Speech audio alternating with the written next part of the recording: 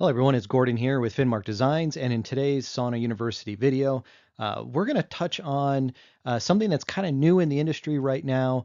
It's actually a trend that just started maybe about 6 months ago to a year ago, and it's black or painted black infrared saunas. So the point is here is to kind of show you guys what to look out for and kind of what we're seeing in the market from customers that have actually purchased these particular saunas. So um, what we've been hearing and what the customer feedback from customers that actually have bought one of these and ended up either returning it or purchasing one of ours is there is a lot of rubbing in during shipping, and that black paint is actually rubbing off. And so you're getting a lot of sections on the panels or on the walls that are rubbed off because it's painted.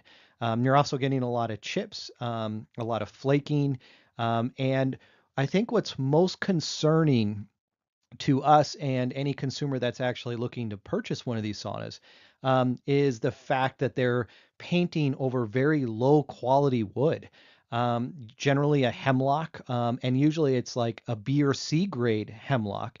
And they can get away with this because, unfortunately, you're never going to see it because they're painting over it. It's kind of like a lot of construction nowadays. If you're never going to see it, why make it look nice or be of high quality? So that's a big problem. If you see here, this is a picture of one of the saunas um, that the lady actually sent it over to us. You can see the black paint on it just rubbing off the side. It's not. If you're gonna buy a sauna and you want it black, there's actually a way to do it, and it's not what most of these manufacturers are doing. So here's an example. Here's one on the left here that's been painted in an Asia factory.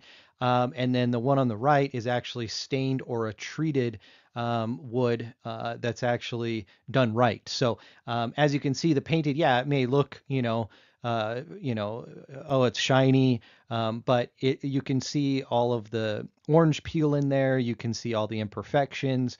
And again, so if you're looking for an infrared sauna and you like the black color, for example, um, having or buying it from somebody that's having it painted in an Asia factory is probably not a good idea, but you can make that educated decision if that's something that you want to partake in.